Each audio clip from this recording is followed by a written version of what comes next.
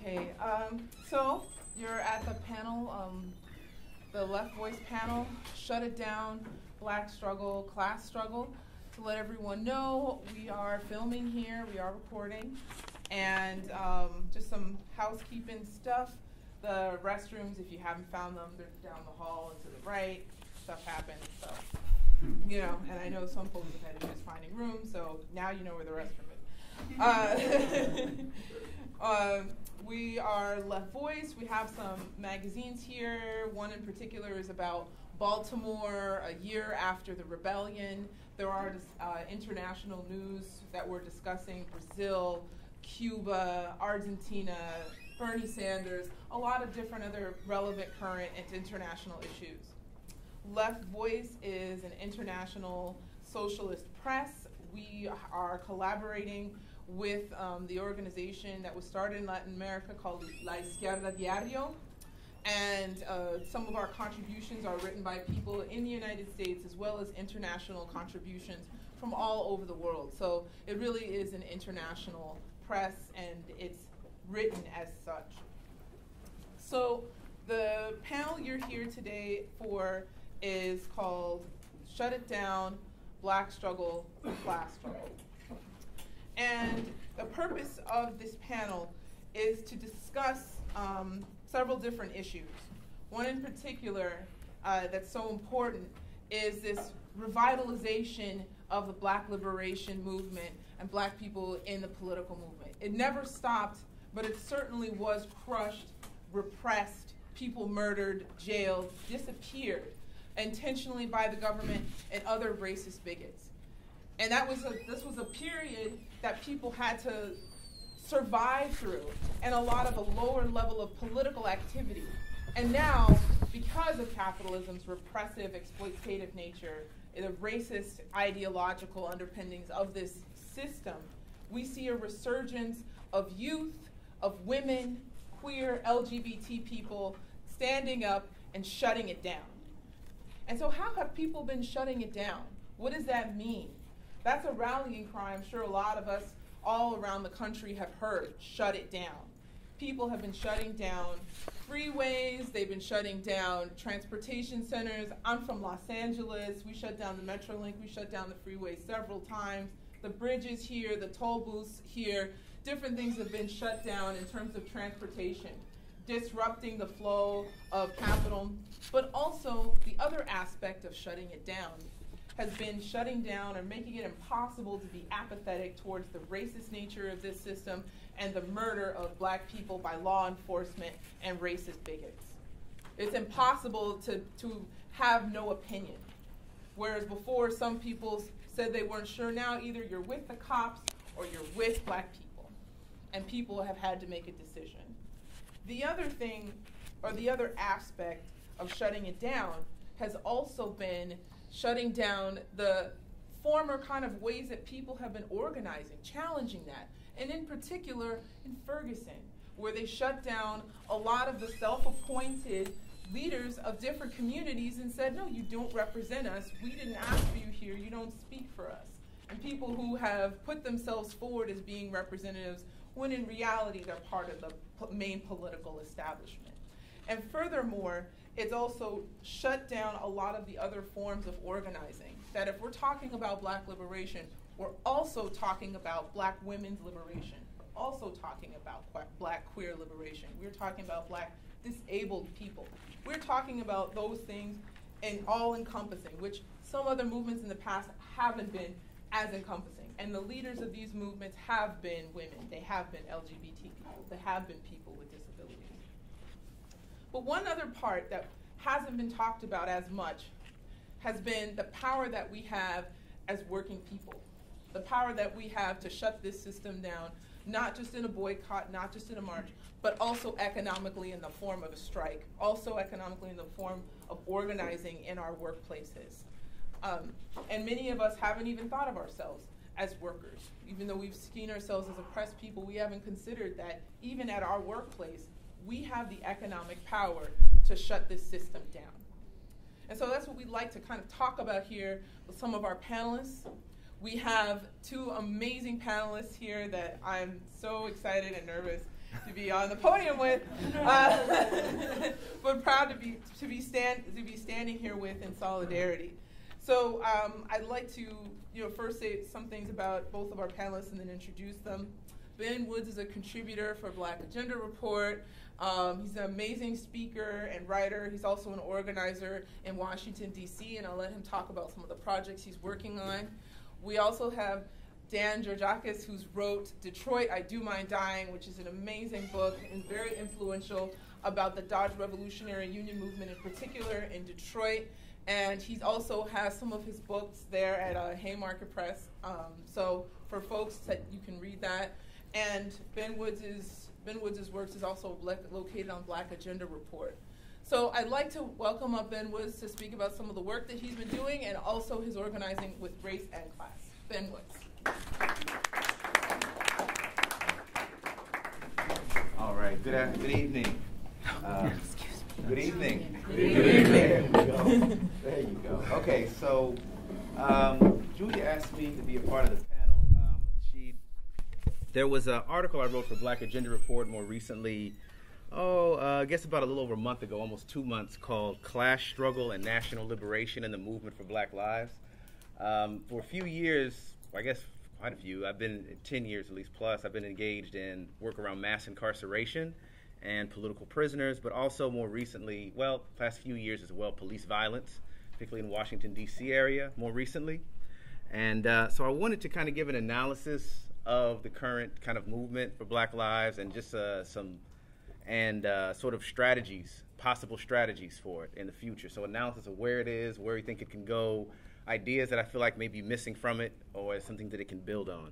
So I'm going to kind of go through that. A lot of the ideas I had when I wrote it, I dedicated to Kwame Nkrumah, one of the great Pan-Africanists that was a leader in Ghana and one of the great African nationalists of the independence movements, and Jalil Muntaqim, who's a political prisoner in New York, been since for over 40 years. So a lot of the ideas I had taken from them, as well as some of my own, and just looking at the current conditions. So in response to the article I wrote was really dealing with in the year anniversary of Baltimore. So something about Baltimore, the uprising that happened a little over a year ago, was that unlike, say, the 1960s or even previous periods where black people rose up in response to police violence, you had a black mayor, you had a black police commissioner, you had a black, everything from the black state's attorney, the National Guard commander that was called in was black. And so this is, and even, obviously there's even a black president today. So this is a vastly different situation than, 40 or 50 years ago that black people are confronting. So what we think of as class contradictions are obvious, because even at certain points, the mayor even called the rioters thugs, right? These thugs out here. And so where's that sort of racial solidarity that's supposed to exist, right? So what I'm sort of, it's kind of, you have that side of it, but also at the same time, one of the things that kind of kick-started a few years, this was 3 years ago now, was the murder of Trayvon Martin. What was interestingly enough is he was actually murdered in a middle-class neighborhood. So though we see like these class contradictions, at the same time, any black person could be stopped, could be frisked, could even escalate to a higher level. So it's sort of this issue of this contradiction there in of itself is this dynamic interplay that I call it between race and class. And so what I'm arguing and kind of building upon is an idea that I'm arguing that black people in the United States are a domestic colony. And so this is something that even people like W.E.B. Du Bois in the 1930s argued, in the 1960s in the Black Power movement, League of Revolutionary Black Workers, many others argued that black people were a domestic colony, but something's changed. The colony isn't the same anymore. What I'm saying is that when you look at the Caribbean and African continent, for example, there was a transition from colonialism to a type of neo-colonialism, right? Where you have an elite that's sort of an intermediary class. So after the 1965 Voting Rights Act that was passed, in 1964 you had around 350 black elected officials. Well, about 2011 there were over 10,000. And so that's a vast difference. From 50 years ago to now, there's over 10,000 black elected officials. You have a black elite that's overseeing these cities that many black people live in, that have been hollowed out through deindustrialization, lack of an economic base, people moving to the jobs being shipped overseas or to other parts of the country. And even you have, to an extent, some studies show that there's actually more inequality within black America than there is between white America and black America, right? So there's deep inequalities that are some. So what I'm saying is something that's not being discussed enough, that to an extent within the movement for Black Lives, is the idea of class struggle and the necessity of it. Because if you see, like in Washington, D.C., you have it's advanced stages of something, say, like gentrification, or the police violence is continuing, but you have a black mayor, you have a majority black city council, but at the same time, they're doing very little to nothing about the actual issues of the majority, the black working class, faces. And so I'm saying that you have to have an intense class struggle. And what I mean by that is where a section, or at least a class, the working class, attempts to take, goes for political power, or at least a section of the class takes political power. And what I'm saying, the form that it's going to take, and this was attempted somewhat in the 60s, was for community control of various areas of life, and to push forward past the sort of minimum civil rights demands that have been pushed, or like affirmative action and these types of things that have been pushed for the past 40 years. It's going to take much more than that. It's going to take a push for self-determination, but it has to be done by and for the black working class itself to overcome this neo-colonial situation. And the class struggle has, I'm putting, and building on Jilo Muntkim, 5 sort of purposes. One is to erode the legitimacy of a black bourgeoisie that's developed, to discredit integration into the capitalist system, the idea that you can integrate into it and be a part of it. Removing the means to control the black colony, which is this black bourgeoisie, to remove their hegemony and establish the hegemony of the black working class, and to win them over to nationalism. So I'm arguing that this is a sort of national liberation struggle, but at the same time there's an intense class struggle that animates it at the same time. And just this class struggle will raise the political consciousness to understand that the issues that are confronting the to face are much deeper than civil rights or even human rights. It's an issue of power. It's an issue of ending capitalism and imperialism, and connecting those struggles of black people to imperialist and anti-colonial struggles that are taking place in other parts of the world. So I'm saying, at the same time, you have this contradiction still yet that exists between colonizer and colonized, that I'm going to put forward is still one of the primary contradictions. The United States itself, people have argued in the past, is a prison house of nations. That there are different nations that exist in the United States. There's an oppressor nation, and oppressed nations exist. Right? So this and this has played itself out, this sort of national struggles historically. You see even the issue of racism within this country. It even impacts the white left, right? Or we talk a lot about white workers and their racism. But historically, if you look at someone, say, like a Hubert Harrison, right? One of the great black socialists 100 years ago in the Socialist Party USA, who was one of the leading figures, probably one of the leading black figures. He, when trying to organize around black issues specifically, he was even told, we have nothing special to offer the Negro. And I'm not talking about the evolutionary socialists, as they're called. I'm talking about Eugene Debs and people who were supposed to be the more radical white socialists. And he eventually had to leave because they weren't addressing the issues that were impacting black people specifically. Or later, Harry Haywood, who was one of the chief theoreticians of the black liberation movement in the CPUSA in the 1950s, was removed and purged out. Many people were. Why? Because, as he said in his piece and even in his book, Black Bolshevik, was trying to push the issue of self-determination and the centrality of racism. And he said one of the reasons he was removed was white chauvinism, is a term he used. So I'm saying that black communities have to struggle for what was in the past for self-determination in the form of dual power, as was called previously, right? So these sort of building the ideas of like popular assemblies, building it democratically controlled in areas so people can control everything from their health care, education, but democratically controlled. And how can this be done? I'm saying through a Black Workers' Party.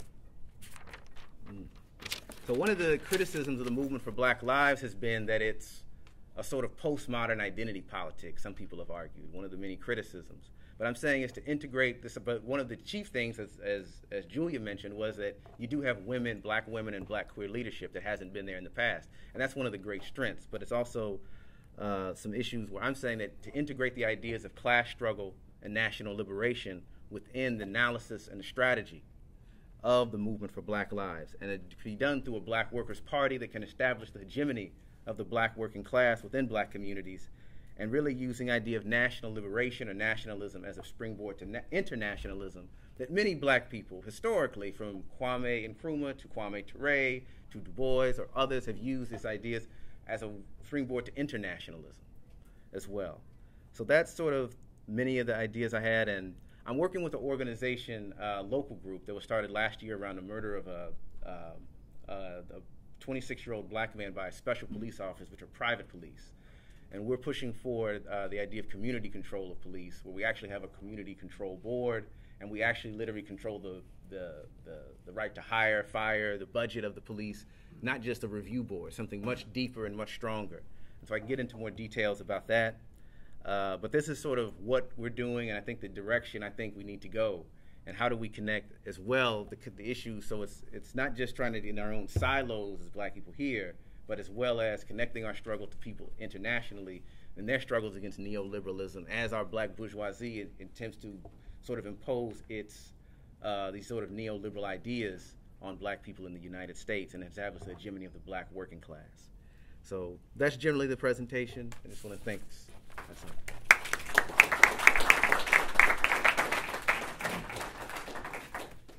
Thanks, Ben. And just to another housekeeping kind of note, so what I would like to do is have Dan come up. I was going to say a few words and then allow the speakers to respond and if you'd like, to whatever the speakers are saying, and then open it up to question and comment. And I'm also going to just request, because we have a full house, yay, that people keep their comments to like 1 or 2 minutes, just so everybody has a chance to speak. So again, I wanted to introduce Dan Georgiakis. He is an incredible writer, academic, and also activist. One of his famous, incredible, life-changing books is Detroit, I Do Mind Dying, about the Dodge Revolutionary Union movement, the Ford Revolutionary Union movement, and the League of Revolutionary Black Workers. It'll be great to hear your perspective on drum and how its implications can be seen today. Please welcome Dan Georgiakis.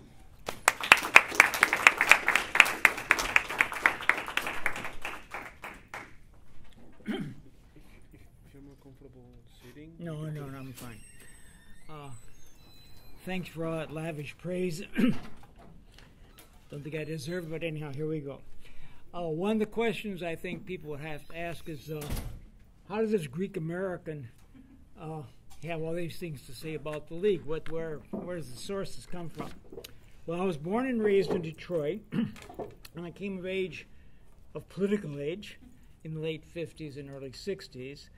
And at that time, there was a dynamic, radical education movement going on. There were 3 or 4 discussion groups. Raya Duhanevskaya had News and Letters, which was, I thought, very authoritarian and so forth, but she had some interesting ideas. She talked Marxist humanism. There was Jimmy Boggs, who had a tremendous influence on young people. His house would be open. You'd go there, sit around, talk with them for half an hour or so, as long as you wanted to. And he had very interesting things to say, and he would soon publish a book in the Monthly Review. There was a CLR James group, who was a Trinidadian thinker, and they had irregular meetings too. And there was a Socialist Workers' Party, which had a Friday night socialist forum, which they did not have only their own speakers. Maybe I shouldn't say this, but most of us would usually go on the nights when they didn't have their speakers, when they had the guest speakers who were activists of some kind. I say that, but it's not true, because they had some good people too. But in other words, it wasn't a party thing where, oh, aren't we great?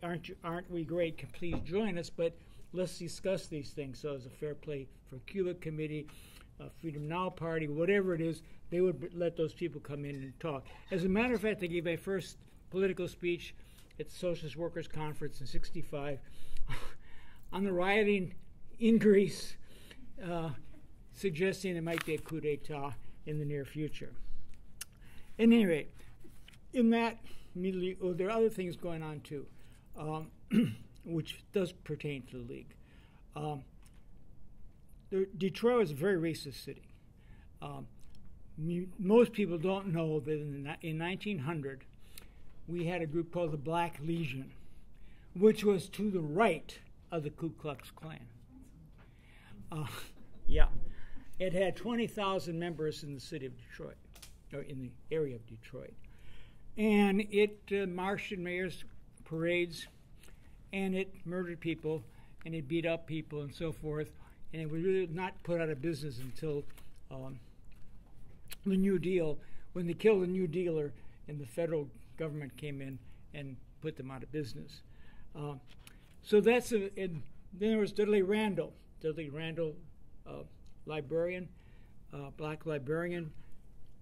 Number of poets in Detroit said, you know, all these best poets of 1958, best poets, they're all white. They're almost all male, and they're all white. What about the black voices? And so Dudley began something called Broadside Press. And Broadside Press would become the top publisher of black poetry in the United States. Barry Gordy had an idea in his garage, and Motown Records arose. So it was a period in which people were thinking, wow, well, what can we do next? And we can be successful. Also point out something called the Unstable Theater, which is the first integrated theater in Detroit, in which one director was black and one director was white, and the roles were cast, you know, if you're good enough to play that role, or you suit this role, you get it, no matter what your race is. And so there was about half the actors were black and half were white. But it wasn't tokenism. It was just like, oh, he's not good for that part.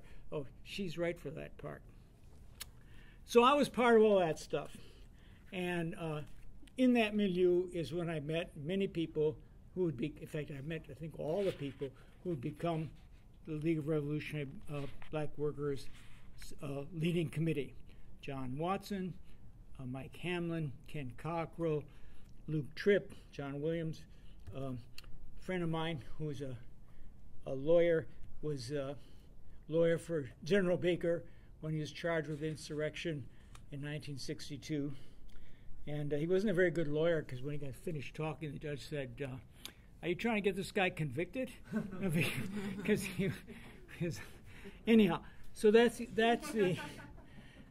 the milieu I came out of, which is different than researching a project, going to a place and say, oh, let me find out about this place. So with that, let me actually say something substantive. May 1968, the Dodge Assembly Plant, main Dodge Assembly Plant in Hamtramck, which is a suburb within the city of Detroit, was closed by 4,000 workers in a wildcat strike. So it was shut down, and it would remain shut down for a number of days. The strike was not spontaneous, as most wildcat strikes were in Detroit, but was led by a group which took the name Dodge Revolutionary Union Movement. It had all the usual things you'd expect in a black liberation movement in the 1960s. It also had a whole string of worker demands, and the language was in Marxist language. Chrysler Corporation was stunned. The UAW said, where the hell do they come from? The Wall Street Journal had a first front page story with a photo saying the commies are back. So the workers in Detroit black workers in Detroit, responded by forming RUMs.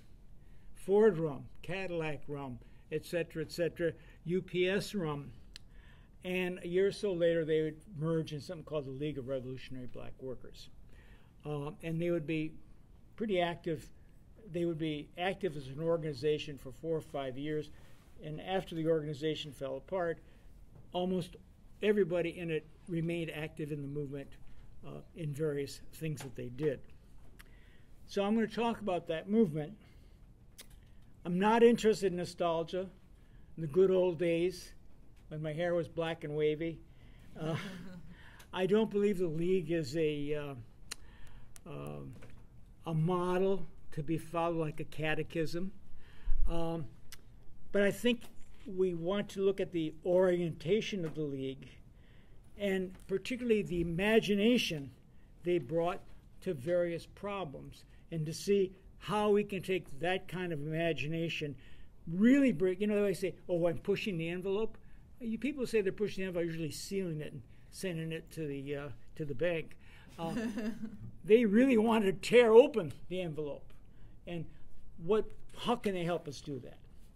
Okay, what made the League different from the other organizations of the time is that the focus was on workers.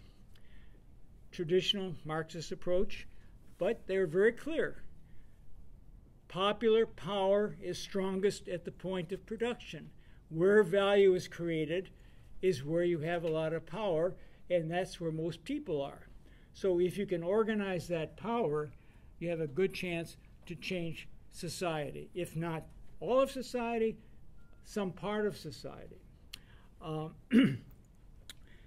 John Watson was, the League in general was criticized for thinking that a small number of blacks, I think you brought this up, could possibly change American society. And he said quite simply, if every black worker in Detroit goes on general strike one day, the city shuts down. And if black workers around the country go on a general strike, the country shuts down. I think we could say the same thing about Latinos. And we can also remember the Longshoremen's Union, about 2 years ago, stopped a lot of trade with the strike. A traditional union, traditional strike, and they too shut down trans-Pacific shipping for a while. So that was the idea of the League, to organize enough black workers to be able to someday pull a general strike, but certainly immediately to do things in the city of Detroit. Okay. Another bonus from organizing workers is that you immediately enter family situations. Workers have families. Workers have bills to pay. They worry about housing, they worry about education, they worry about transportation, they worry about police brutality, etc., etc., etc. So by organizing around workers, you're actually entering immediately into society. Whereas, and I love students, and I'm glad they're all voting for Bernie, but students aren't like that. Students don't have that power yet. That's just where they are. Later on, in one of the newspapers, the League would have a subtitle, "One class conscious worker equals 100 students." Well, that wasn't to denigrate students. That was to honor workers and how much power they really had, that they didn't know they had. And they thought one of the things they had to do was make people clear how much power they really had. Now, the structure of the League, and I think that's something we all have to think about.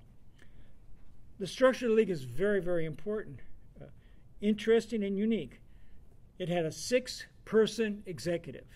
6. Why? They didn't want any one personality to dominate. It wasn't going to be Jones's organization or Smith's organization. They were going to have a 6-person. And in fact, one of the problems that came out later was when they began getting a little, I wouldn't say jealous of one another, but suspicious that one or the other was trying to personalize the organization. They also felt that if you had a 6-person executive, it was harder to behead the organization. It didn't matter if somebody got sick. It didn't matter if one of them had a marital affair and couldn't function very well. So there was protection in having 6 rather than 1. And most importantly, it allowed diversity of action, and it gave more power to the base than it did to the executive. Something that esoteric, I look at Zapata and how he organizes armies in Mexico, very similar to this. He had 50 captains. He was the leader, but the 50 captains made the decisions. But that's an aside. The League leaders called themselves Marxist-Leninists. Since I'm here at Left Forum, most of you know what a Marxist-Leninist is. They were not Marxist-Leninists. They were not a vanguard party. They did not structure themselves as a vanguard party. They were closer to an anarcho-syndicalist organization. When the organization began to falter and have problems, one group in the group thought that, yes, we made a mistake. We should be a vanguard party, and went in that direction, and others went in a different direction. I say that because if you look at the movie Finally Got the News, and you'll see John Watson talking. It's his living room, and there's a big collage behind him. That collage is not made for the movie. That collage is in the house for about 10 or 15 years. And you had Malcolm X on it. You had Mao. You had Ho Chi Minh. You had Nkrumah, I think, Angolan freedom fighters, etc. Because when they said Marxist-Leninists, what they really were saying is, we're revolutionaries. And if any of these guys have any idea that we can use, we're going to use it. But we're not going to model ourselves necessarily because we don't live in Angola. You're not Cubans, etc., etc. Interestingly enough, when it came time to expand, they have a very different view than other parties, particularly, let's say, the Black Panthers. They did not. They had workers writing to them from Richmond, California, Birmingham, Alabama, steel workers, Cleveland, Baltimore, Mahwah, New Jersey, etc., etc. And they said, we'd like to form a branch of the League of Revolutionary Black Workers here. And the League said, no. The reason we don't want to do that is, one, we don't have any money to help you. We certainly don't have any people to send to you because we're here trying to overthrow General Motors, Chrysler, and Ford. Do you think we can send people all over the country to do these other things? They also, and this is something that we have to all take into consideration, they didn't know who these people really were. And let's say you have 10 of these organizations join the League, and just one of them is infiltrated by the police or is set up by the cops or has crazies, and they begin acting in the name of the League, and then the people in Detroit have to stop and take care of, oh no, that's not really who we are, etc., etc. So for reason of security was another reason. But deep down, the really profound reason was they didn't believe in it. They thought every location should create its own local leaders because only the local leaders would understand the social dynamics, the industrial dynamics, etc., etc. Birmingham was steel. Steel's not auto. Birmingham's in the south. Detroit's in the north. So they wanted these groups to form their own local leadership, their own local programs, and then they could talk about coming together. How were they going to come together? They're going to come together as something to be called the Black Workers' Congress. But the Black Workers' Congress would not be a vanguard party. It would be a federation in which all these independent, viable groups would have joint voting powers and so forth. And in fact, the Black Workers' Congress did come into existence. It didn't last very long because of the time and so forth. And Another aspect of the League, which people don't think about too much, by then already they had Koreans units and they had Latino units in the Black Workers Congress because they were already beginning to say this is going to be a workers' organization. I was pretty good friends with Wilbur Haddock, who was had a group called the Black Brotherhood at Mahwah, New Jersey, which is the Ford plant. And they applied for membership in the League, and the League said no. And they're kind of pissed. Who the hell are these people in Detroit telling us we're not good enough to... But they thought about it a little bit, and he said, and we soon discovered that when there was a problem, rather than going to Detroit to get help, we talked to our members, and we said, what are we doing wrong? And that was much more productive. And so in the end, he really endorsed that movement. Now, one of the things that distinguished the League, I think, another distinguishing thing is media. The League understood that mass media is is pro-status quo and will distort, disinform, etc., etc. And the idea was not to speak truth to power. Power already knows the truth. You had to speak truth to those who didn't have power and didn't know they had power. And so their media was directed toward that. In one of these study groups I went into, they had read Lenin, they'd read some Marx, and the pamphlet of Lenin that they liked the best, or was most influential, was the one on newspapers, in which Lenin said he can use newspapers to create a mass base upon which an organization can arise. It must use the correct language. It has to use popular language, it has to use idiomatic language, but it doesn't have to be written down. It just has to use that kind of language. They thought that was a good idea, and they started something called the Inner City Voice. The Inner City Voice was so successful that the Detroit Police Department went to every printer who considered printing this newspaper and said, if you print one more issue of this paper, the health department's going to be here, the fire department's going to be here, the tax collector's going to be here, and so forth. So no printer in the city of Detroit dared publish this newspaper, and they had it sent it to Chicago, where it was published by Muhammad Speaks, the Black Muslim organization, which was under a revolutionary editorship, and then shipped back to Detroit. How successful was it? Mike Hamlin and General Baker say that it's the Inner City Voice was a newspaper they used at Dodge, Maine, to begin to discuss things, and the group that arose out of Dodge, Maine, didn't focus on the Inner City Voice, but it served that purpose. It changed that consciousness. A year later, John Watson was able to get himself elected president or editor of the South End, which is Wayne State University's college newspaper. 10,000 daily circulation, paid staff. So he gets in, and he said, you know, this is a public resource. This is funded by the public. Therefore, we have to serve the entire public. And so half the newspapers would leave the campus and end up in laundromats, hospital rooms, waiting rooms for hospitals, factory gates, and so forth. And much of the content was very similar to the Inner City Voice.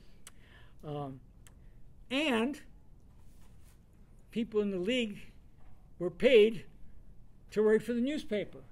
So he said, we've socialized one of the organs of the state for our purposes. They were so bold with this. Sorry, Dan. Too long? Just a little, because we have Okay, to wrap up, okay. but I want to get a chance. Okay. I got so much to do, but I'll zip. Sorry. I'll leave out the Palestinian issue. Well, then just say briefly, they support the Palestinian liberation movement without being anti-Semitic. making it very clear, here Israel, here are Jews, here's foreign policy, here's social policy, etc., etc. So the city, the state, the federal government, the funders of the Wayne State Unit, they put all their power to break the paper and get him kicked off the staff. It didn't work. In other words, they survived because of the way they conceived this thing. Okay, briefly, newspapers aren't going to work today. We're talking about electronic media. And I think but the orientation, the boldness that they showed is what we can take. And one thing that I think is lacking is a central electronic media where everybody kind of goes to, not just your favorite blog, so that you have some place of consensus instead of a flea market, ideological free market.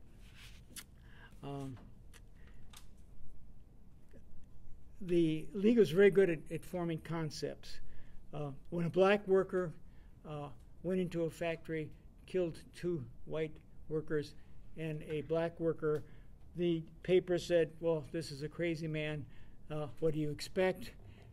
The League said, Chrysler pulled the trigger. That conditions in Chrysler and how they treated this man had led to this murder, and therefore that was the defense. Cut it long story short, they won.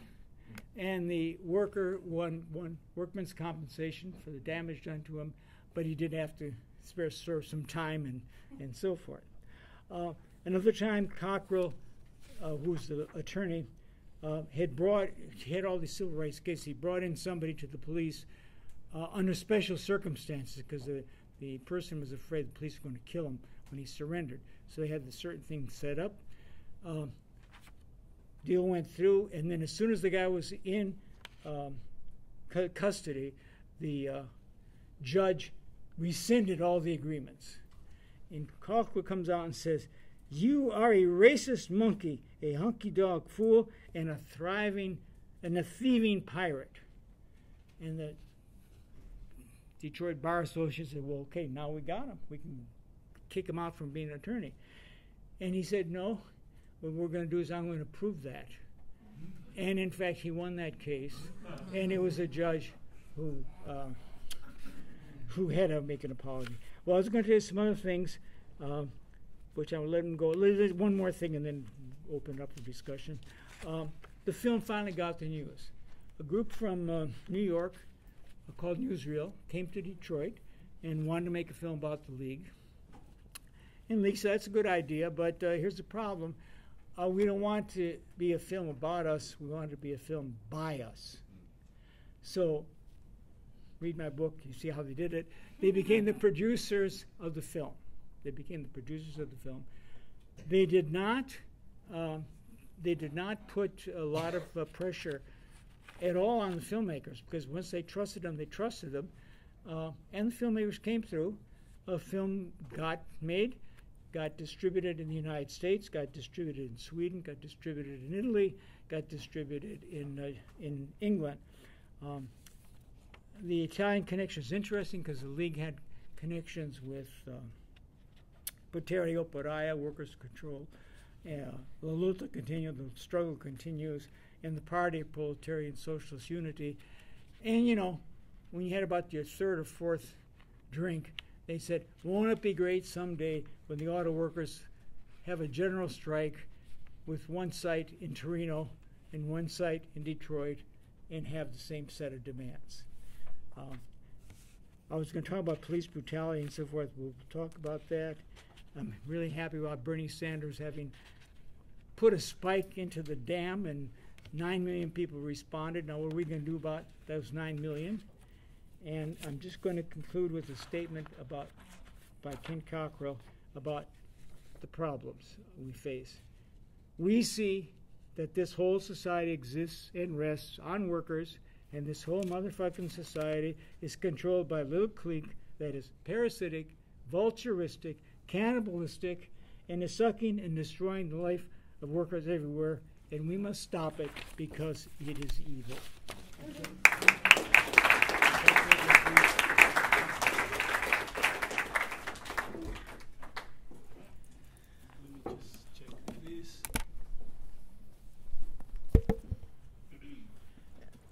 Thank you so much for your contributions, both of your contributions to our discussion.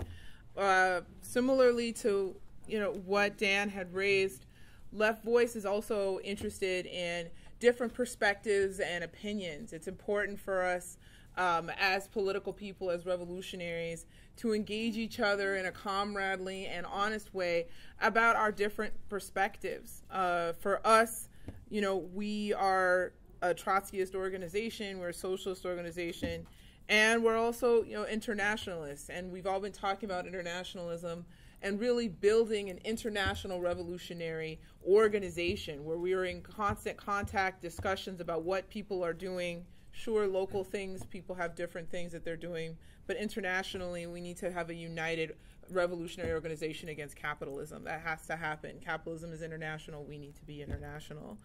And furthermore, I wanted to kind of mention an example of when I was able to go to Argentina and a youth named Mariano Ferreira was murdered by the Peronist union bureaucracy. He was murdered in broad daylight. They shot him dead. And in 2 hours, the Buenos Aires subways shut down. The workers just stopped working. Where I was in Neuquén, where they had the worker control factories, they shut down within an hour. The whole country was shut down with strikes, work stoppages, protests, and things like that. And that's the kind of thing that I believe we need to do and we can do in this country. When they murder us, we stop working. Period. It should not just be us going home or boycotting. Like, we have to stop working. And if we think of ourselves as workers, I'm a union member. I'm a member of SEIU 721. Some of us are workers. Some of us are union members. We should, even if we work at Burger King, we work at Foot Locker, we work any of these other places, we should be talking to our coworkers so that we can build for something where when they kill us or they touch us or any of that, we have the capacity to shut it down economically. And it's something that we're able to do. I also wanted to say briefly, we had a speaker that was supposed to come. Her name was Alexis Tolliver, and it was incorrectly stated. We did email them, but it was an honest mistake that she is a former lead organizer of BLM Cambridge, not Boston. But I just wanted to make sure I said that. She's a great organizer in person, and she's also a Black autistic activist, and we fight for the rights of the disabled as well, of all forms of disability, because the police target people who are disabled as well as people who are gay and people who are women and people who are Black and immigrant and things like that. I want to be able to open it up for questions, but I wanted to also just point out that, in our article, we talk about different things, different tactics in terms of fighting police brutality. And it's important that we see ourselves with the organizing tactics that we do is to destroy the system of police. The police are not our friends. They're not part of the working class. They oppress the working class. Just want to make that point again, because some folks is thinking, no, like they're not part of us. When we're on the picket line, they kick our ass. They don't march with us. So it's important that we have some free stickers if y'all want no cops in our unions, because the UAW did pass a resolution. The Black Caucus of the UAW passed a resolution to kick the cops out of the AFL-CIO, and I think people who are part of the AFL-CIO should do that as well. And the last part I wanted to mention was the role of internationalism. Our perspective as Left Voice is that, and what we're doing is to build an international organization that represents all the history of repression and resistance of all oppressed people. And we believe that we need to work together to really understand each other's struggles and being in the same political revolutionary organization. A lot of times I know there's been discussion about allies or whatever, but I think there's some problematic perspective in terms of that, because how can one be an ally to Black working class people and then be an ally to Obama, who bombs Black people and African people? It is not possible. There is a contradiction, and that is a class contradiction, as other folks have pointed out. It's not possible to do that. So I believe that we have to be allies in terms of our class and in terms of our experiences as oppressed people. In any case, I wanted to invite you all and welcome you all, if you aren't already, to join and participate in the revolutionary movement against capitalism. There are other organizations here. We're Left Voice. We're very proud of the work that we do in our perspective in terms of internationalism and socialism. But I encourage all of us to start now, to continue to fight against this capitalist system, and to continue to fight and organize, not just in our communities as we've seen, but also organizing in our workplaces, so that we have the capacity to shut it down economically, that we build that power, because actually in reality we're the majority and they're the minority. And I'd like to just end and what I'm saying, and then open it up for discussion with the comrades that we have in Mexico, who are are participating in an anti-capitalist assembly, or a constitutional assembly, that hasn't happened in 100 years, and they were able to force the very brutal and repressive Mexican government to acknowledge them. One of the comrades said, history is ours. They've done everything they could to repress us, to intimidate us, to pacify us, to jail us. But we have history on our side, and we are making history. And history is ours for the taking. All we have to do is be committed, organize, and fight against a common enemy, and that is white supremacy, capitalism, and patriarchy. So thank you so much for listening to us. I'd like to open it up for questions, comments. You don't have to ask a question. We're not going to make you form your comment into the form of a question. So, no, just keep it to 1 or 2 minutes, please, so that people have a chance to participate. So, yes. Yes. I was really excited to hear the speakers and what we're coming together to understand, to try and fight this juggernaut that keeps us in a bubble and not understanding what's happening in the world.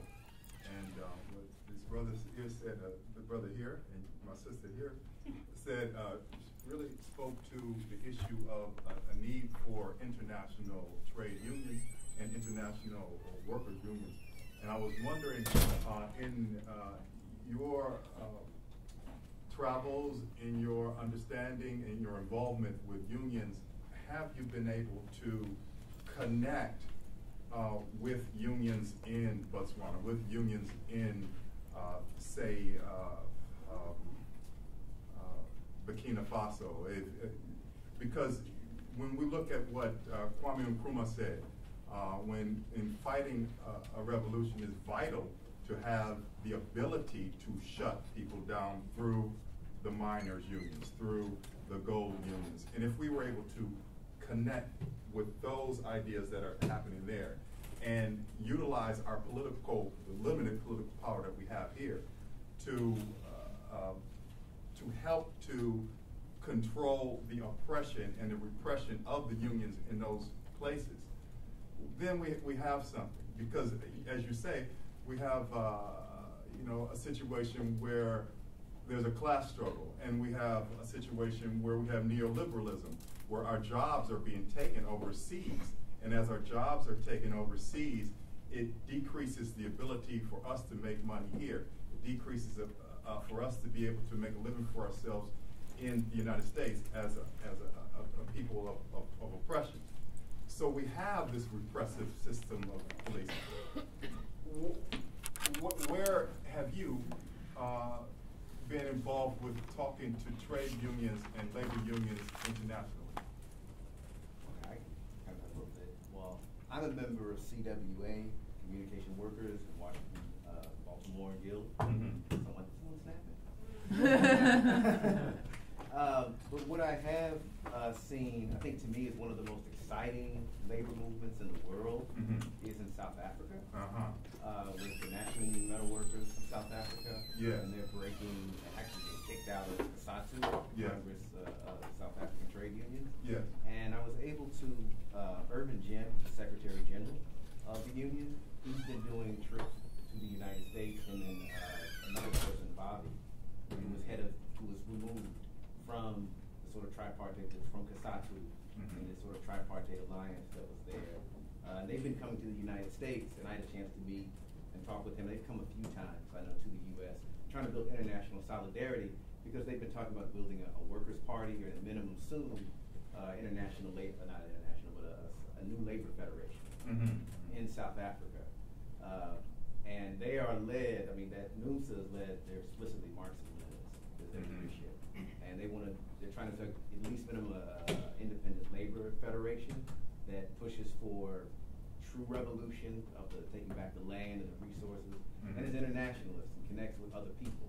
They understand that, I guess they kind of see, though they may be critical and something they have disagreements with Zimbabwe, one of the things that's obvious has happened is once they started taking back the land, international capital just, attacked. Yeah. And so the need to build that sort of internationalism, they see that. And I think that's one of the struggles that I think has the good leadership and possibilities in South Africa and the other things happening in South Africa and other places that I think, in terms of union movements that I see, that I particularly follow, one of them that I think is really powerful is someone who's an internationalist, a Pan-Africanist. Really, I think everyone should really follow and try to support in solidarity because they're traveling, trying to build that solidarity, because they understand, this is an international struggle. When in capitalism, it has to be done. So that's one I would say is NUMSA, the attempt to build an independent labor federation. They just had on May Day a major meeting where they brought different labor unions together. And in South Africa. In South Africa, yes, in South Africa. So to form a new labor federation. Yeah. Right. When the Marikana miners were murdered by the South African government, many of them actually were Zimbabwean immigrants. So you had a situation where you have African people murdered by other African people by an African-led government, a post-apartheid African-led government, and that's that's kind of opened up, made more clear the contradictions. And I think it's so important when we think about unions and organizing ourselves also, because the only way outsourcing works is that imperialism is allowed to pay people in other countries pennies to the dollar. Yes. And so it isn't that, and I don't want to imply that you're suggesting it, but it does sometimes happen where the discussion is these people are taking our jobs. No.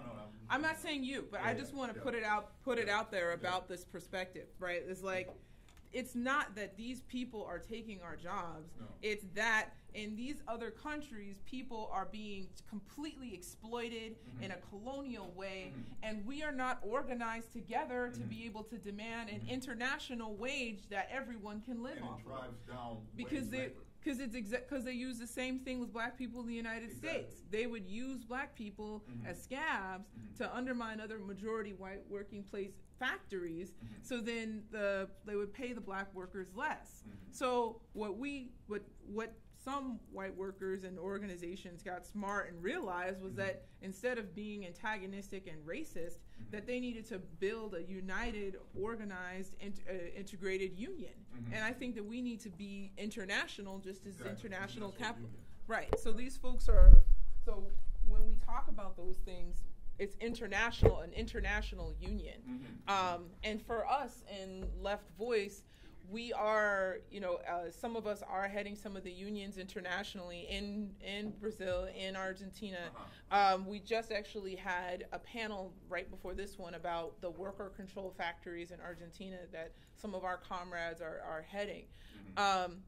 And so, our perspective is not just to have our person to be a head of a union, but to actually build rank and file unionism against this bureaucracy.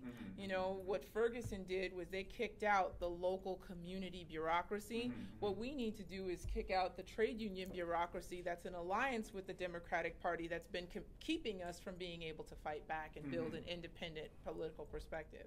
And to be honest with the Sanders phenomena, I like the Sanders followers more than I particularly like Sanders himself, especially with the question of Palestine and some other international issues. But I think that those folks that are getting introduced to socialism, instead of saying, well, you're doing it wrong or whatever, it's that actually we can take it further.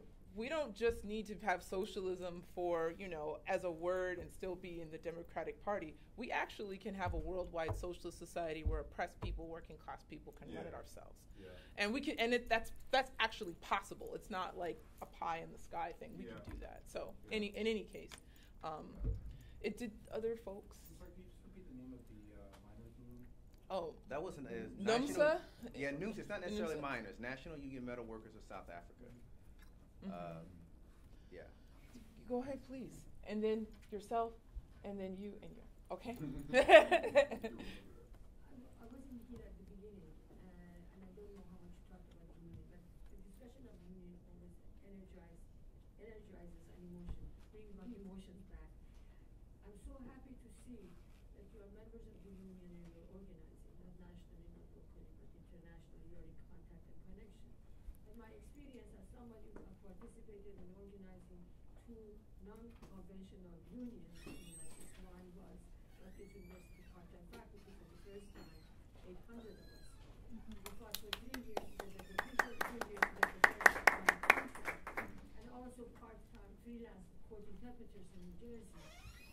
But I have been, my experience with union, especially with my own students, that state would support all of the college courses. These are state workers, and they were all of they were given the privilege, the possibility of coming to college and taking courses, college courses. These were all under, people were high school. But they were sitting in my class and bashing union. And that was a lot telling to me. Because I'm critical of union because I think unions in the United States is absolutely incredibly, almost all of them corrupt from the top. And they never politicized. They have never politicized the rank and file. And I have confronted many of them. I said, what are you doing? And my students, very smart people, they did not understand. They would say union doesn't do anything. I said, union, who's union? Is it standing someplace? They said, but it doesn't do anything. I said, the fact that you are in this class, it does something. And the fact that you have a health care and all of these other things that has come with union and your 8 hours and all of that is something. But they didn't even have clue. And I have seen other people.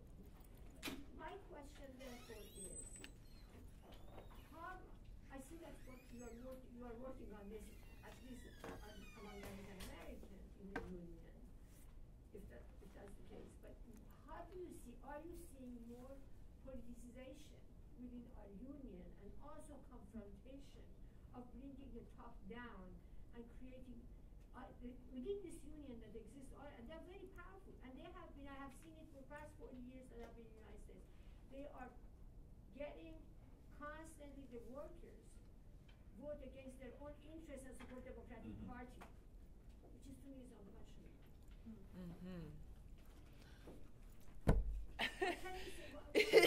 Yeah. Like you're suggesting. What do you see that we don't see from outside? Well, sure. I've done quite a few seminars for the IBEW, which is one of the most conservative unions there is, and it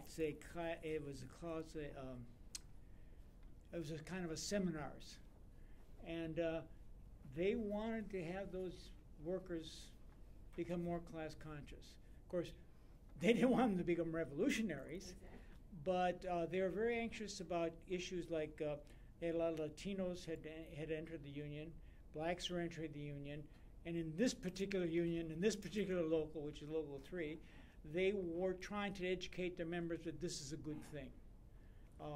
So it's a paltry answer to your thing, but there are some unions, and I'm sure if you went around the country, you'd find a local here and a local there doing that kind of stuff. So it's not hopeless. I think a lot of times when people talk about their unions, most of the time it's a contest about whose union does the least. Well, my union doesn't meet at all. Well, my union, they always did it. Yeah, and because, the formation of a union is not the same thing as the political tactics, right? And, you can have a union that supports the Democratic Party. You can have a union that fights against it, and those things are possible. So it's not that the union itself is an issue, but it's that there's been decades of defeats. And if you look at some of the struggles that have happened worldwide, people say biggest thing in 30 years, biggest protest in 30. This is not just in the United States. When Mubarak was overthrown, that was the first time in 30 years. So there's been a lull that's happened. And we're coming out of that, thank goodness. But I think we have to kind of educate folks about the class struggle. That was part of the reason why we put this together, is that, like, if you think of groups that people look back to, like the Panthers did a lot of community organizing, but they didn't do a whole lot of workplace organizing. They conceptualized the community, not the workplace. And a lot of folks still conceptualize, what do we do when we're pissed off, when we want to fight back? We'll shut down a street, we'll do a bridge, we'll do a protest, we'll do this. People don't think of, I'll talk to my coworkers and we're going to take over our jobs, and we're not going to allow any other work to happen until our demands are met. A lot of young people don't even have that conception in their mind to do it, even as brave and courageous as they are. So it's up to us, especially people who have been through those struggles and people who are interested in reading those struggles. We have to relearn and reteach ourselves and younger folks about those struggles. We have to start doing it. What do they say, Radiance? We have to start somewhere. We have to start sometime. What better place than here? What better time than now? So we have to relearn some of these things. You wanted to say something, and then I see you, and you, and you. Okay, it's going to be hard for me to remember more than that, so just give me a second. Go ahead. The issue of political education is really important in unions. That's something I don't see happening much. I know people who are labor organizers, and a lot of labor unions, particularly like SEIU, is really trying to get young people of color labor organizers more and more. But they're not, when I talk to them, and I think some of these people are my friends and comrades, they're not being taught like labor history. They're not being taught about the CIO in the 30s or anything that happened previously. Like, he just put Ben Fletcher's name. He asked me, did I know him? Most people don't know Ben Fletcher, and the IWW was one of the great, revolutionaries in Philadelphia, led a labor union. But the sort of history of how black man leading white workers. Yes, and they didn't. That's very important. And they didn't. That sort of history and just the contempt, the issues of class struggle. Even the labor organizers, the youngest ones, just don't have that. And I think that's what I've seen is one of the biggest the deficiencies is just a basic political education of kind of policy, history of the labor movement, and understanding why is it that the labor movement in the U.S. is so strong, and why is it you study, you mentioned Nkrumah and these other places in Caribbean or Africa and other countries, why is it that there the labor movement was so central to their movements, and so it was powerful, and even labor movements still are able to shut things down in other countries? Why do they even think about that? And here it's not necessarily thought about as much. This issue of political education, and that's something that for the membership and actually the organizers will have to have. And I think one of the issues that brings it is if you look at the 30s, when you had industrial unionism was very strong, you had organizations outside of it, whether they were the CPUSA or certain Trotskyist groups or others. You had independent organizations that were actually the ones pushing those unions and doing a lot of political education for them. And so I think that's what's missing. You have to have something even either a new labor federation or some sort of party that's going to do those things, that's going to actually really do a lot of the education. And the other thing is people, to BLM's credit, they refused the endorsement of the Democratic Party, and they did not endorse any of the Democrats or Republicans. But in their statement, they said they're against all political parties. And I think that is not, that's another equivocation, if I'll say so, like with being anti-union or being anti-party. Because a political party is just a manifestation of people's political ideas in an organized way. The Black Panther Party was not a co-opting organization movement. So we have, or the Mississippi Freedom Party, there's a lot of different political parties that have existed that have played the roles like Ben was saying. So I think we also have to take back some of these perspectives that are put into our heads about what a political party is and actually form a class-independent political party. Not just a third party, but that's not part of the two of them, but actually one that has no capitalists, no cops, no bigots. It's just not allowed. It's just not acceptable. And see what we come up with. I think that, when you don't have capitalists in your party, it's a little different, even if it's not the Democrats. So in any case, I just wanted to make that point about that is political education. I will see you, and then you. Excuse me. I'm from the D, from So I just want to speak on that. And the reason why I speak on that is that I was part of creating the 1199 union back in Ohio, back in '80, and I received a lot of flack, and my job was actually jeopardized at the time for that. But one thing I want to speak on, and this is among all three of you. How do you go to your union members and educate them that the power they have within the system to not only keep jobs, but to have some foresight in how powerful the union can be? That's my first question.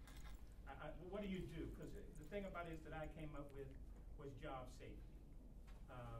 They felt like when they were in the union and they speak out on some of the things that are going on, like contracts that were contradicting the workers' mobility and just being in the hospital, because I'm a nurse, they were really apprehensive in doing that and thought I was pretty much crazy in creating it. And so I was getting a lot of flack, not only within my profession, but also within the hospital. So that's one thing I want to ask, and I think you were one who mobilized those in the union members to figure out, what to do in terms of striking and how powerful that could be. I'm not saying that, I don't know if you did that, but that's the hope. No, we have not struck for police brutality. I really would love that. Like the idea is to the fact of just some of the type of abuse that was going on in the community, widespread, and that's what I want. That's my first question. The second one is that Trump has brought out a constituency of white workers who are now being introduced to unemployment. They were asleep at the time in terms of being brought up to racism, things like that. And the contradictions of that. The Labor Party seemed to always connect, no matter, not based by race, but due to labor. And I'm wondering how that's going to affect Trump's position in terms of discrimination and white supremacy and connecting that Labor Party with white and black. And the second thing I want to do, since this brother's from Baltimore, from the DMV, the legal process of Freddie Gray's case and the alliance to the legal system. My brother's doing a film on that, and his segment is, we just had a police officer in court a couple of weeks ago testifying, and I wonder what the alliance is going to be in terms of the prosecution and investigating in terms of the procedures that occurred in the killing of Freddie Gray and African Americans of youth all through the country. How is the legal system, which has been presented, I'm from Chicago area too, corruption, where is that going to play a part? So I have 3 questions. Well, so now remember, I'm in Washington, D.C., not Baltimore. I'm in Washington. So what were you, let's repeat, what was the question you asked about the? Well, I'm just wondering, there always seems to be an alliance between the legal proceedings and the police. Like the prosecutors and the police? Or prosecutors. Okay, yeah. And I'm wondering just how that's going to play out in the case of Freddie Gray, and like it has played out in so many other cities. I know the only thing I'm not organizing in Baltimore. I know people who are, and comrades who are organizing around that case and things, but I know in Chicago what people are doing is putting for independent investigators and independent prosecutors for, I don't know, that's what some people are doing. I don't know if that's the answer, but I'm just saying that's what other people are doing, something independent of that, because especially in Chicago, that's where I know some people are starting to ask for things like that. But I'm not there. If you get more. I think the difficulty is that the legal system is connected with the police system, which is against us. Yeah. And so a lot of times in the police brutality movement, someone will get murdered and people will rise up. And then it'll go to court because people rose up so much that the police are now forced to kind of answer for it in the court. But once it goes to the court, it just dies, disappears, that's it. Maybe you get a few people that come to the court and they get thrown out or they get arrested. But once, I believe, and that's another reason why striking against police murder is such an important concept that we need to start to organize around. I don't think it's happening here in this country, but it's something that I think as revolutionaries we need to be thinking about that, conceptualizing that, is because the courts are against us. They are part of the capitalist system. They aren't independent. We see that. Whenever there's a mass mobilization, generally the court rules in our favor. When there isn't, and even that's only individual cops. So one cop goes to court, and then the family gets some money, and then the police continue to murder and beat as usual. So, it's very difficult when we organize around a court strategy versus a class strategy. This is our economic power, we're going to shut it down. But, in Los Angeles, it's very similar. It's very similar all around. People go to court, and then also they tell the families to tell us to chill out because we're going to mess up the case. So they get the families who are in grieving, and they tell them, isn't it so sad that people are breaking stuff because your family member died? And the families say, yeah, and then they say something on camera, and then to discourage the movement and to kind of break them apart, when in reality it's the system. So that's an issue with the court, the legal system. We have to kind of conceptualize ourselves as organizing outside of that, or that this legal system is against us, even if we win sometimes.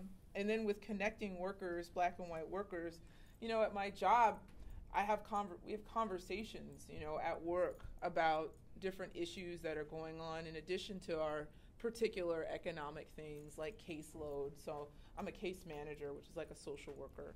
So, we discuss our caseload, we discuss, our bosses and different things like that. We also discuss politics. And it's something that, I think all of us, when we think about our jobs, whether we're in unions or we're not in unions, that's something that we can continue to do to build that kind of trust and solidarity to have further impact down the line.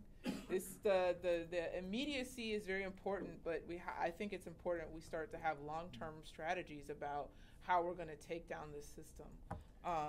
Not to say you weren't saying that, but I just want to point that out, because the kind of damage that's been done, we're undoing it and we're taking it to the next level. So, and my question is too, and one thing to thank you for the work that you've done in terms of organizing your union. I have a couple of answers too.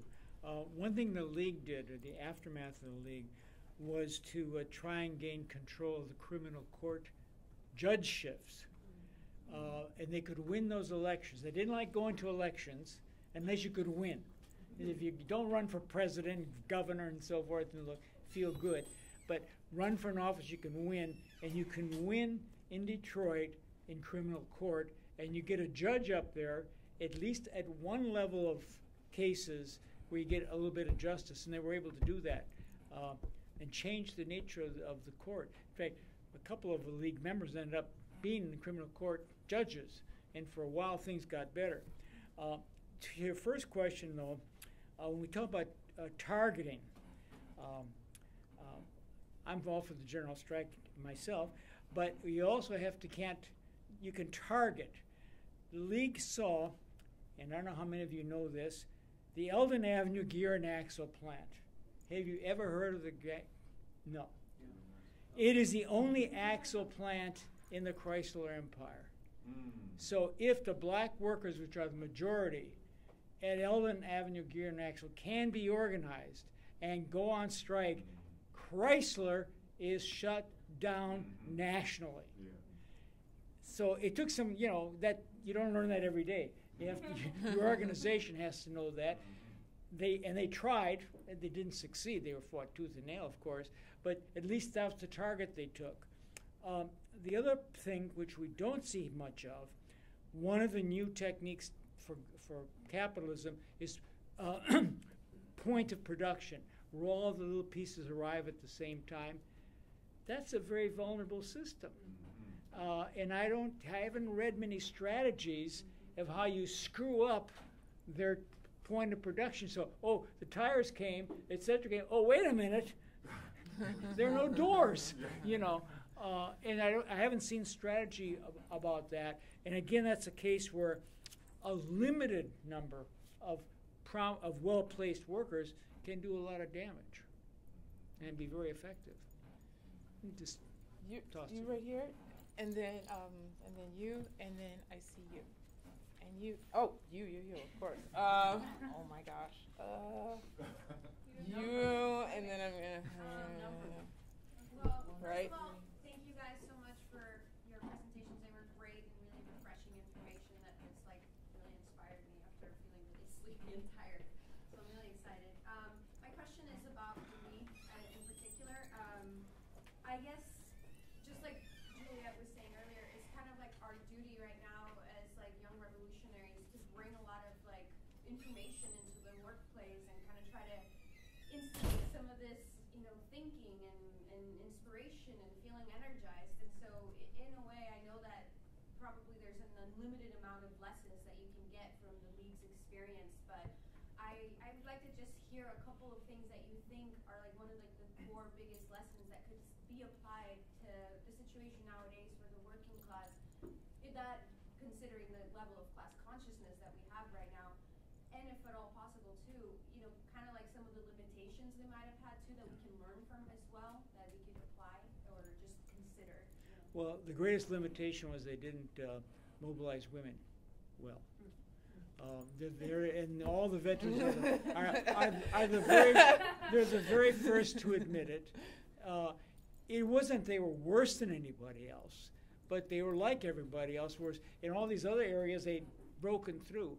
That doesn't mean there weren't some women with power, but you know, it was a problem. The biggest, and maybe I'm betraying my own political views, the bookstore created in alliance with the League was called From the Ground Up. And I think what you can learn from the League and others is from the ground up. If the power is concentrated down at the base, you listen to the base, and you grow up, you're going to be very, very difficult. Whereas I think so much of leftist stuff is people at the top coming down and telling these people what to do. Now, it has to be education, so there's a role for the top, as it were. But listening, as a male, it takes a while to learn that. Listening is very important, and listening to your base, I think, is critical. Who was it? You had your hand up. You had your hand up. You and you. Okay. So I got 1, 2, 3, 4. Next. You're next. You're up. You're up. Next. I think the thing that is most important, the biggest impact of drums that they and the League is that they inspired several generations now of the best reformers and builders of the labor movement. The orientation, the rank and file orientation, the perspective that if whatever happens at the top of your union, which you organize on the ground, you can change things, is what people were guided by. And in the most dynamic organizing that's gone on in this country. And that's the thing I think we don't emphasize enough. That if you look today at the labor organizations that exist that are making some challenge and so forth, though people who, or even in some cases, the people who organized those or taught the people that organized those were inspired by drum. That's the biggest thing. You know, the message that what you do on the ground is what's going to change the orientation of the union from then on for generations. That's been my experience and also what I've seen. The other thing about the striking for issues, that's certainly a goal to build toward, but we have to first build a situation where workers are ready to strike for themselves and their own self-interest before they start to take up the political issues. and that has been the dismal failure of the labor bureaucracy going forward, and it is the opportunity that we have to move from there. Just in terms of how dangerous that was, that actually is, in terms of the system, it's often people speculate about the assassination of Dr. King and talk about it was, and the Memphis strike was an important dynamic in that. But it was also never, these speeches are never played, and it's never talked about that Dr. King actually got assassinated a couple of weeks after he started raising the concept of a general strike. Yeah. For the, Absolutely. you know, that was an important thing. So we have a great deal of work to do, but we have to keep in mind that it starts on the ground, and you have to actually do things. You have to actually organize the rebellion that you want to be, you know, the insurrection that you want to create. Okay, I see you, and yourself in the back. Go ahead. Yeah, thanks. Hey, I'm Ben. I'm a student and a worker in a group, Workers' Power. I just wanted to touch on 2 points. I want to go back to the sort of one of the starting issues that we're talking about, shutting it down, and black struggle, class struggle. I kind of wanted to touch on where these struggles are going ultimately and where we want them to go. Julia mentioned the need for political strikes against police brutality, and I think that's absolutely correct. And I think this is something that is not going to come overnight. It's true. Most workers are not ready at this point in time to strike even for themselves. Unfortunately, it's a testament to sort of a lack of class confidence among working people, I think, in this country, at least at this particular juncture in time. But this is not going to stay the same forever. And I think now is the time that we need to, advocate, raise this idea, plant the seed. When the dock workers, had a work stoppage against the Iraq War, Iraq and Afghanistan, people had gone to that union year in and year out for I think 3 or 4 years, advocating, proposing that workers, stop work against the war, and it got shot down. And then, eventually the tide turned. There was enough support for it, and they did it. And the same thing with unions today in terms of striking against police brutality, police murder, we should say. The same thing against, striking against deportations or against imperialist war. It's not just one issue or another. We need to, advocate for class struggle unions that take up for everyone. Just the second point is just as far as where black struggle, where class struggle is going, and what the sort of solution is. I think there's probably a lot of different ideas about that, but I just want to agree with the perspective that some comments put forward, that we do need a deep going fundamental change, and I think that has to take the form of a revolution ultimately in this country. Can people truly envision justice for Black Americans or Black Africans, women, immigrants? We just had 2.5 million immigrants deported in the last couple of years. We were seeing record police killings.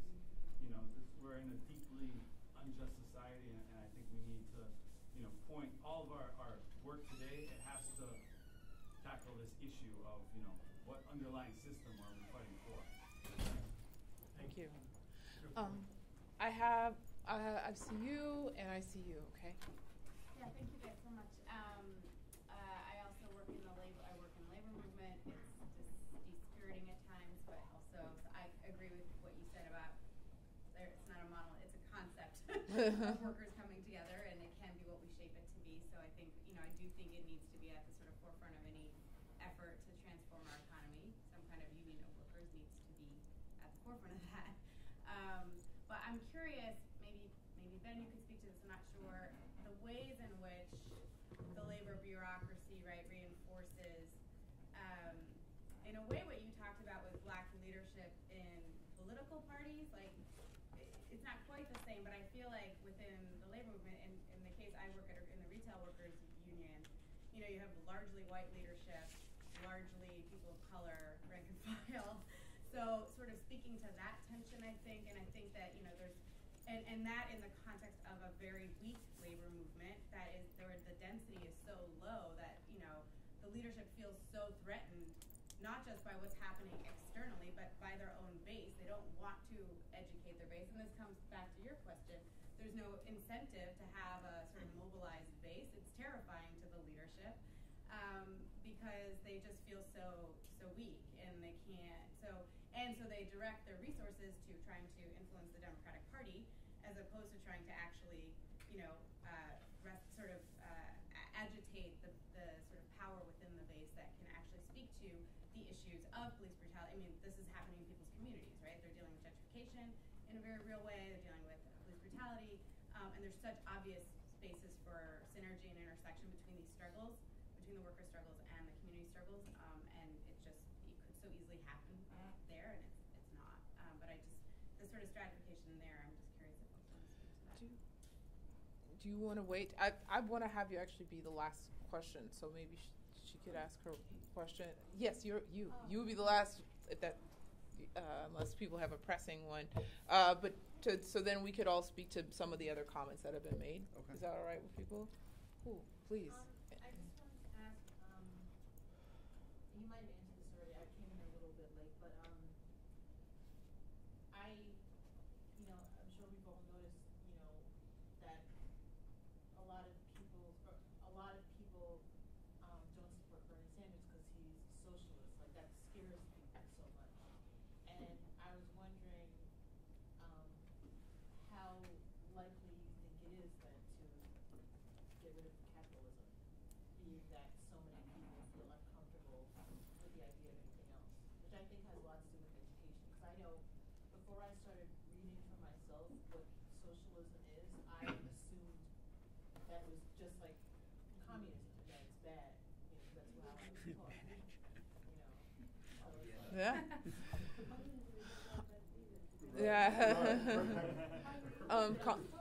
Yeah. Yeah. I think that, Malcolm X said, and his birthday was 19th, that we're taught in this society that our friends are our enemies are our friends, and we're taught to hate the people who are actually on our side. So I myself, and he also said that we all come from somewhere in terms of our consciousness. He came from somewhere. We all politically evolved. And I think that more people, there's the fact that someone is called a socialist, openly calling themselves one, versus Obama being called a socialist as a slur in 2008. Now someone is like, I am a socialist. Now I would debate whether he was or what that is and other things. But I think that someone who's calling themselves a socialist and that it's being talked about is kind of showing that people can change. And now they're not all the way there. That's absolutely true. But it's an opportunity for those of us who are socialists or communists to kind of engage people about what that means and how are we going to achieve it, I think I wanted to kind of also mention someone who's very influential to me personally. He's a black Trotskyist. They call him Lil Joe, and he's in L.A. In Los Angeles, every month there's a Black Panther breakfast, once a month, where a lot of the elder Panthers get together and they eat, socialize, but they also discuss political events. And I think that this kind of way, these folks that have done so much risk their lives. I mean, the United States went all-out war against these revolutionaries. They have something to offer to us. Elders have something to offer to us. And I think that for younger revolutionaries, we should talk to elders and engage them. And I think elders got to listen. I was talking to him, and I was talking about women and, either folks step up and learn about patriarchy and different things like that, or a lot of young people are just going to not even come around. They're not even going to argue with them. They're just going to disappear. So, you know, it's important that people, revolutionaries, young and old, evolve and learn together, especially the ones that they haven't killed or are isolated from us. There's a reason why they did that. There's a reason why they locked those people up in jail, so that they couldn't influence the youth. Now they're the grandchildren. We're the grandchildren, and you know, the people who we should still learn. We have to learn from them as much as we can. And you said the union bureaucracy. The union bureaucracy is completely connected and tied to imperialism, and they have to be taken down. We can't convince them. The AFL-CIO has been so bad that they've actually funded other imperialist conquests in other countries, particularly in Latin America. So reactionary. And yet, the members, us, myself, many of us, how many people are in unions? Okay, so these are a good amount of people in this room right now. We are in unions. And believe it, they are going to start making us try to pound the pavement so that we can get some Democrat elected. Yes, they will. They will give us flyers. They will tell you stickers, the PACs, all that crap. Like, what if we started talking at our union meetings, if we have union meetings, and started kind of pushing back on that, or just talking to our other union members about that? What could that mean? What could that mean in 4 years? You know, or what could that in the next election cycle? What could that mean? So we kind of have to think of ourselves like, when we leave this place, the left forum, where many people are sympathetic to socialism, you know, how are we going to influence our workplaces? How are we going to influence our unions? I'm actually shocked that so many people are union members. Anyway, I guess a couple things to what you asked. You know, there's a couple concepts, one called business unionism and another social justice unionism.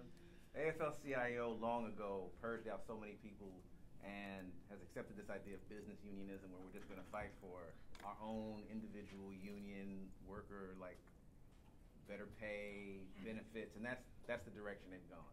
Instead of more social justice that looks at larger issues of anything from anti-war to reproductive rights to police brutality, and that's how you would actually make connections between these issues and connect to communities, where you have community and worker, you know, because people, they leave their job, well, they have these other issues that are going on. You know, people are getting, you know, black person leaves a job, the police, gentrification, housing problems.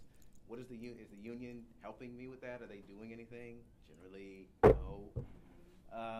So that's the one issue. And then, like, the other issues you talked about with the leadership is white, male, predominantly, slightly changing a little bit in AFL-CIO, this much. And you have this population that's black and brown, and, you know, it's interesting, the group of people who's most likely to want and to join a union now is black women. And you don't see that leadership reflected at all, and that's a long-going issue even to the AFL, when it was the AFL, is, you know, outright exclusion of people and segregated unions themselves as a whole. And so the issue of, like, the racism within the union movement, and especially the building trades, which is terrible still, is still, like, the major issue that has to be dealt with. And I think part of it is kind of dealing with this idea of, like, pushing social justice unionism, as people call it, is how do we make those connections between the issues that people face once they leave their job and the community and the town. And I think that has to be another, because I don't think AFL-CIO is going to change. And I think also the point she raised about socialism, actually what I didn't vote for Sanders. I'm not going to vote for Sanders. His foreign policy to me is just too, like she mentioned, is just too imperialistic. Drones that are being done by a socialist president don't do anything differently than a capitalist president. So if you support drones like Sanders, I can't, you know, and other things, I can't get with you. But the good part about it is that the idea of socialism and the fact that so many people weren't scared. You said they were, but actually so many people supported him and came out.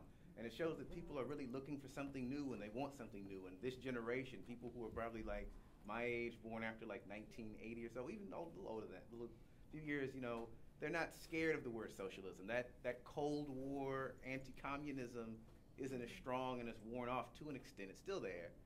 But it shows, that's what I liked about the campaign, and what I really found most, profound about it is the fact that for the first, in the United States, there was someone who actually challenged and for like this part that was calling himself a socialist. Now, whether he really was, I would call him a social democrat. But that's that's a whole nother debate. That's what he says he is. That's what he says he is. But he says he's a socialist.